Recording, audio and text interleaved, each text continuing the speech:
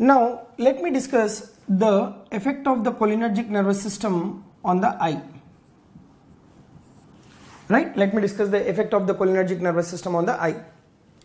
Now within the eye, like we have muscles which are called as the sphincter pupillae. Sphincter pupillae are the circular muscles of the eye, and then we have another muscles, that is ciliary muscle. Right? One is the sphincter pupillae and the other one is the ciliary muscle. Now you see the cholinergic nervous system, what it will do. Cholinergic nervous system, that is parasympathetic nervous system, acts on the eye by acting on M3 receptors. Right? The receptors what are present within the eye is the M3 receptors. Now this particular parasympathetic nervous system or the cholinergic nervous system will stimulate the sphincter pupillae. Right? Will stimulate the sphincter pupillae. Now if you take the sphincter pupillae, these are the circular muscles. Right? These are the circular muscles of the eye.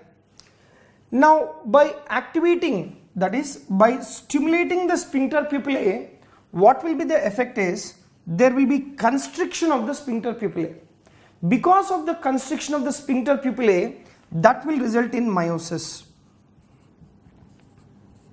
Right? That will result in meiosis. So meiosis is what? Constriction of the pupil. Next, the parasympathetic nervous system, that is acetylcholine, can also cause the contraction of the ciliary muscle. Right? Can also cause the contraction of the ciliary muscle. Once there is contraction of the ciliary muscle of the eye, that will result in accommodation.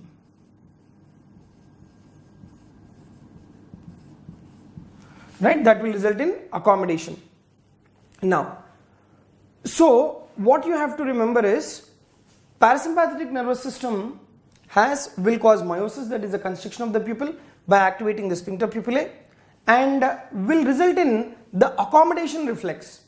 And how will be the accommodation reflex? That is due to the contraction of the ciliary muscle. Alright? Now, so this is what is your cholinergic nervous system. Now, what does the anticholinergic nervous system will do? Remember, anticholinergic drugs.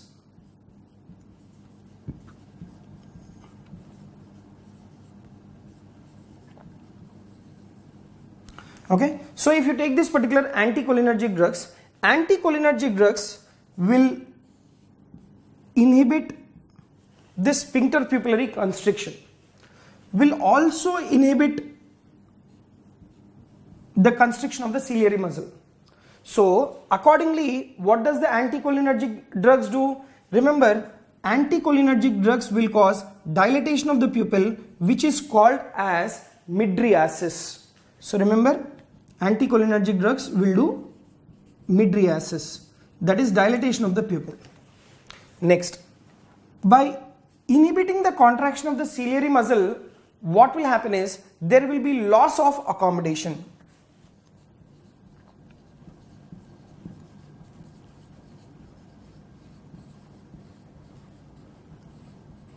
Right? There will be loss of accommodation. So because of the loss of accommodation, remember, the individual will have blurred vision. Right? The individual will have what is called blurred vision. So that is the effect of the parasympathetic nervous system on the eye. Remember, the parasympathetic nervous system on the eye is via the action of M3 receptors.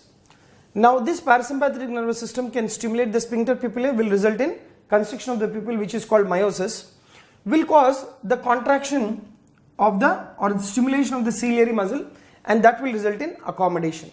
Right? That will result in accommodation. Now we have a group of drugs called anticholinergic drugs. Anticholinergic drugs will inhibit the contraction of the sphincter pupillae, and that will result in mydriasis. Anticholinergic drugs will also inhibit the contraction of the ciliary muscle, and that will result in the loss of accommodation. And because of loss of accommodation, the individual will have blurred vision. That is the effect on the eye. Next, let me take up the effect on the glands. right, effect on the glands. Now a point that you need to remember is cholinergic nervous system will stimulate the secretion of glands, that is all the glands, in the sense it will stimulate the salivary glands to increase the salivation, it will stimulate the lacrimal glands to increase the lacrimation, and it will also stimulate the sweat glands to increase the sweat secretion. Alright, so and the action is via M3 receptors.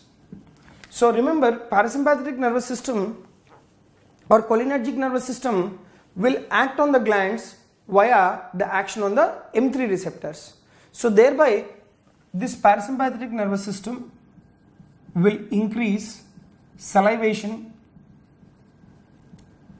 by stimulating the salivary glands, will increase the lacrimation by stimulating the lacrimal glands, will increase the sweating as well.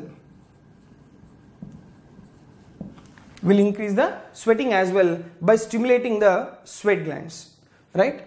Now, remember, we have a group of drugs which is called anticholinergic drugs. Now, what does this anticholinergic drugs do? On the other hand, the anticholinergic drugs will reduce all the secretions. Okay? So, if you take this anticholinergic drugs,